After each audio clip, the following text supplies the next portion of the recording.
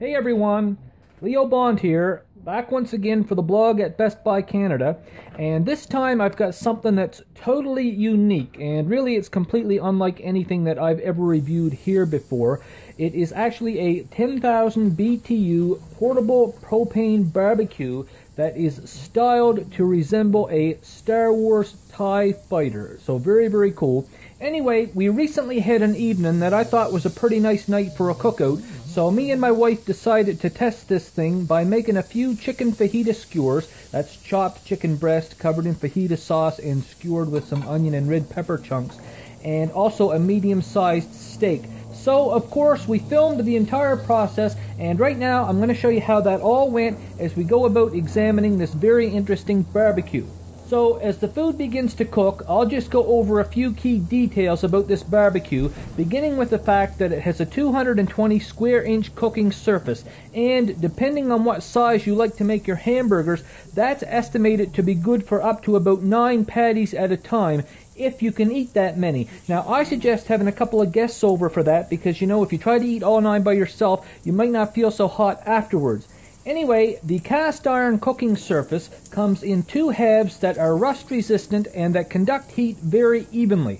They're also pretty thick and heavy, as you can imagine, being cast iron. I'll give you a bit of a closer look at them as well, as they can easily be removed for cleaning if necessary. And as you can see, each half also has a backwards Star Wars logo on it that you can try to cook into your steak. Now, unfortunately, we weren't able to get that to work out. I think we just didn't really get the heat turned up high enough. But honestly, though, I was mostly just concerned with having the food turn out anyway.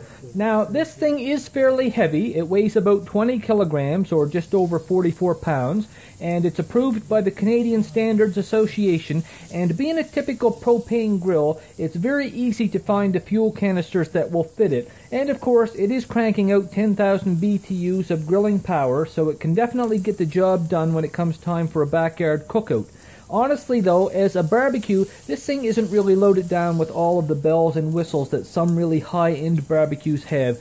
It's just kind of your basic backyard grill that happens to have a Star Wars themed design, and that's really what sets this barbecue apart from other basic backyard grills. It's TIE fighter design. In fact, it's got the 2 side trays that can either be stored horizontally for setting your food, utensils, condiments and whatnot on, or vertically, which takes up less space when not in use, but also with the trays attached in that vertical or up and down position, the barbecue really starts to take on a more complete TIE fighter look, because the trays then actually serve as the TIE fighter's wings, and of course the very front of the barbecue also looks like a TIE fighter's front window. So it's a pretty cool effect overall, and I certainly would expect for most super serious Star Wars fans, as well as most kids, to be really drawn to this barbecue because of its unique design.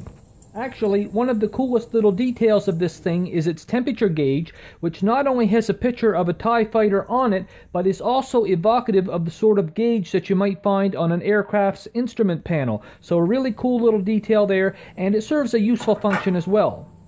Now, the food is almost ready, so I've got to start dishing things up here, but I just wanted to say before I wrap up that my wife and I found this barbecue to do all of the basics reasonably well, pretty much as one would expect. There was nothing really spectacular about it as a barbecue, but as a novelty Star Wars barbecue, it certainly is a lot of fun. Now, by the way, if you hadn't noticed, the grilling surface there actually has the Galactic Empire crest cast right into it. So if you're on the side of the Empire, this very well may be the barbecue you're looking for. Anyway, that's all for me for now. More details of this barbecue can be found in my complete written review at Best Buy Canada's blog, so go ahead and check that out if you're interested. And as you can see, the food there looks pretty good, so I'm going to head off and eat. I just want to say thanks everyone for watching, and I'll see you in the next one.